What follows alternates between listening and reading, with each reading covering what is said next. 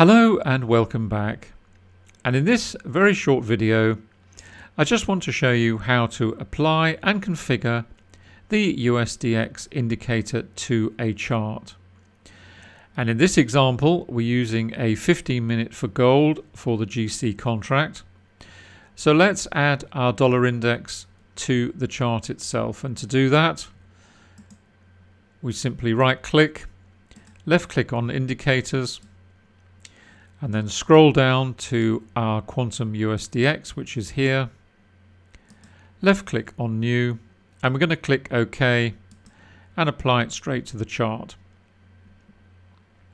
And there we are. If we hover over here and just left click, drag, and then drop, that resizes, and we've now got gold on 15-minute to the top half of the chart, and we have our dollar index below. And as you can see, when I loaded it to the chart, there are various settings and inputs you can change. So let's just go and quickly take a look at that. Again, we right click, go to indicators.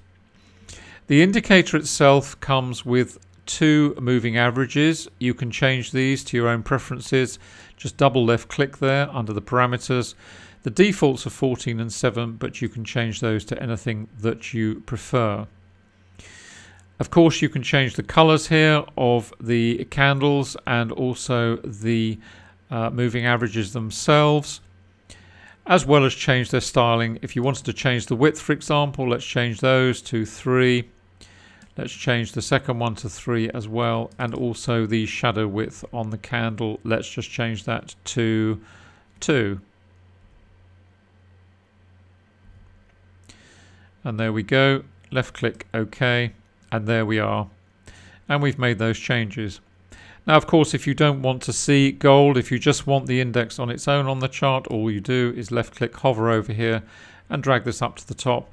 And you can, of course, change the color settings on the chart itself up at the top, so that is merged into the background of white space or whatever your background color is. So you're just left with the dollar index on its own.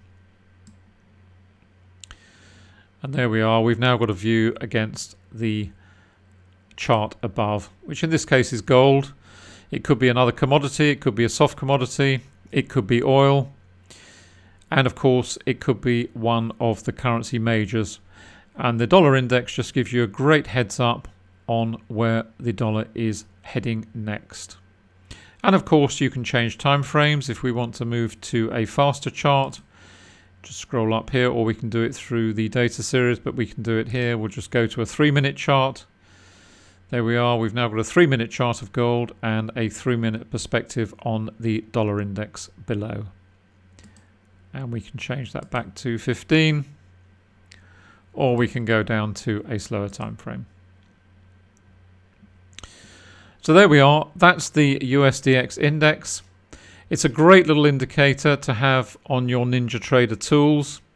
So why not go and grab a copy, add it to your trader toolkit, and get a perspective on the dollar index. Whether you're trading Forex or whether you're trading commodities, it's just such an important currency to track. So I hope you've enjoyed this particular video. Thanks for watching. See you again soon, and bye for now.